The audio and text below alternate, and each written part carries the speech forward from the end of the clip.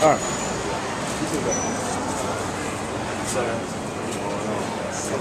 We're in the ballroom, ladies and gentlemen. I'm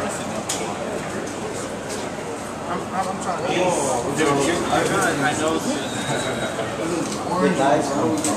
Yellow ones are the best, man. I like the yellow. Y'all see it? Duran, I see you, Playboy. Face of USA, let's go. Okay. Alright, we're all here? Yeah. Alright, great. Welcome, guys. This is the Nike Ball Room. We're celebrating 100 years of basketbll. It's a tri-branded effort between Nike, Jordan, and Converse. We're celebrating the World Basketball Festival. Also, we have it here in Harlem.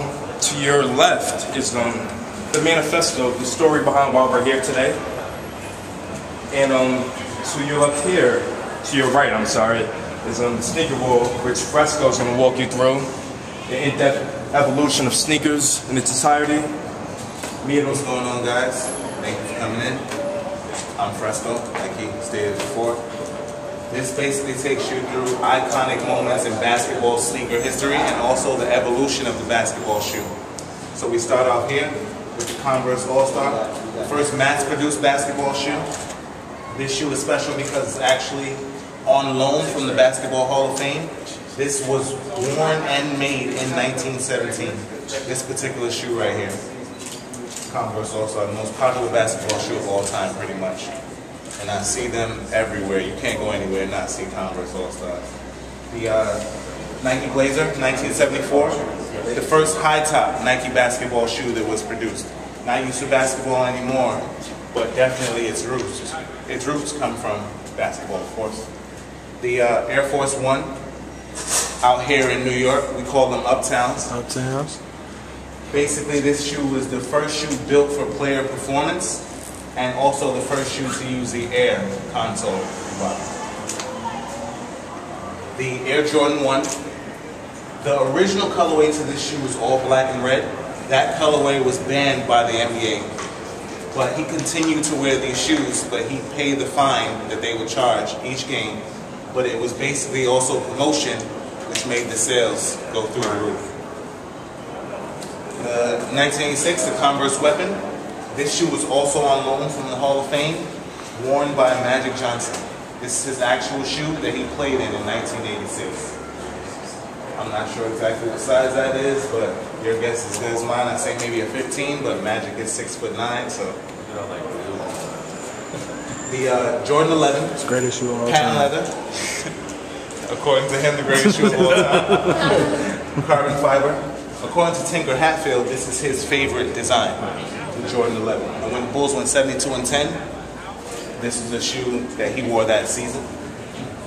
The penny composite, all molded into one, no seams, stitching. Great with ankle support. And this shoe is the fastest selling Nike basketball shoe ever, more than any Jordan. This shoe right here, the original penny composite, this blue colorway, is the fastest selling Nike shoe ever. The Nike Shox, it took 15 years to develop this technology. These columns here, they serve as springs, and if you guys remember when Vince Carter jumped over the 7-foot man in the Olympics, he wore the Nike Shox. That guy, Frederick Douglass, never played basketball again. Drafted by the Knicks. Drafted by the Knicks, the team that just should dismantle their organization. Oh, man. Spoken like a true New Yorker. Okay.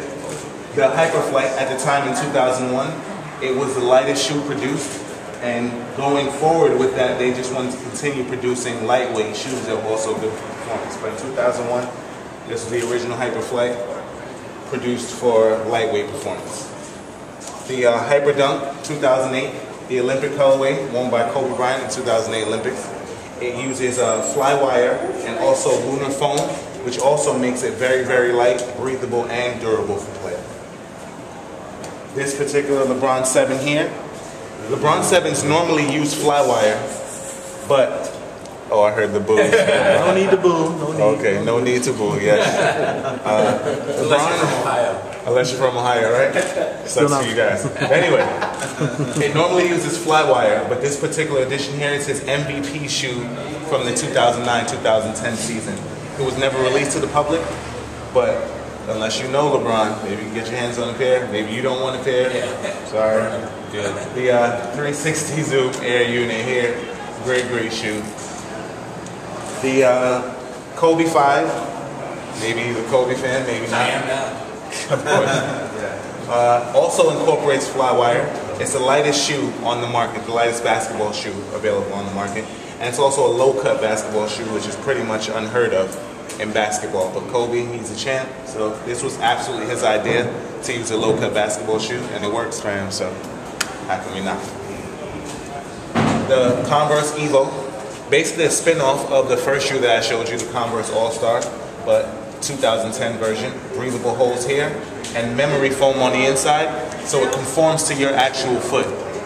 So as you're playing in this shoe or you're wearing this shoe, the memory foam conforms to your particular foot. And this is the Puerto Rico edition, worn by Carlos Arroyo, of course. The Jordan 2010, normally worn by Dwayne Wade. Michael Jordan's take on the game was that when he played, he could see through his defenders, which is why it has the windows on the sides of his shoes.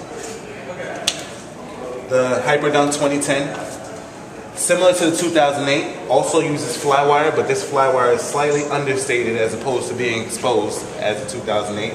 This shoe is also a little bit lighter, and this particular one is the Yi Jinlin. He plays for the Chinese national team. If you look on the tongue there, you can see the YI. This is his particular shoe that he'll be playing in the World Basketball Championships this summer in Turkey. The Hyperfuse, which will be played in by Kevin Durant. 3 materials all fused into one. So this upper here is all one piece. There's no stitching. So it's also a green shoe. It eliminates, less materials, more green. The Zoom Air at the bottom. Basically, the Nike designers went to China, and it's very hot in China. And they wanted to produce a shoe that you could play in that was also breathable, that'll keep your feet cool as you're playing these rough days.